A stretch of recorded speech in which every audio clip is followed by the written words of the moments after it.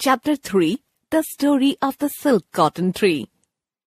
The seed was no bigger than the nail on Deepa's little finger. It was as hard as a nutshell. "I'll plant it, and a flower will grow from it," Deepa said to herself.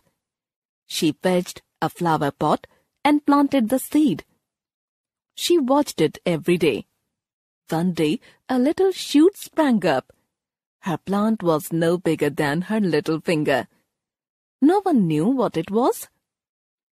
"We'll have to wait until it flowers," said Deepa's mother. The little plant grew and grew. It grew very tall. "We'll have to measure ourselves to see who is bigger," said Deepa of the baby tree as she set off for school for the first time. By summer, the tree had grown much taller than her. It almost filled the sitting room. "I wonder what kind of a monster it is," said Mother.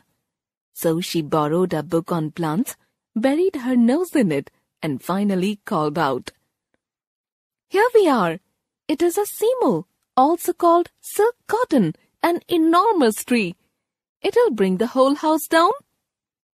Father dashed off to the shed to get his axe. "No!" shrieked Deepa. "If you chop its top off, it will die. Father dear, please." But Grandfather supported her. "Let her plant it in the garden. It will be all right there. No other tree attracts birds the way a silk cotton does. You'll not only have a big tree, but an aviary too." So they planted it out in the garden. "Now you can measure yourself against the house," said Deepa to her tree. She got a ladder and made a mark on the wall by the top of the tree. After that, the tree was measured against the house every 5 years. In those years, the tree grew tall and stately. The branches took off in whorls. Short, thick bristles grew out of them. The shapely leaves provided shade to Deepa and her friends on many a summer afternoon. Between January and March, when the tree shed all its leaves, it bore beautiful red flowers that gave their garden an enchanting look. Deepa felt so proud of her tree. She often caressed its silvery gray-white bark. Then Deepa became a mother herself. She had 2 children. They loved the tree just as she had done. They loved its bright red flowers. They loved to collect the little balls of cotton that floated down like snow from its pods. What they loved most was the constant chatter of birds when the tree was in bloom.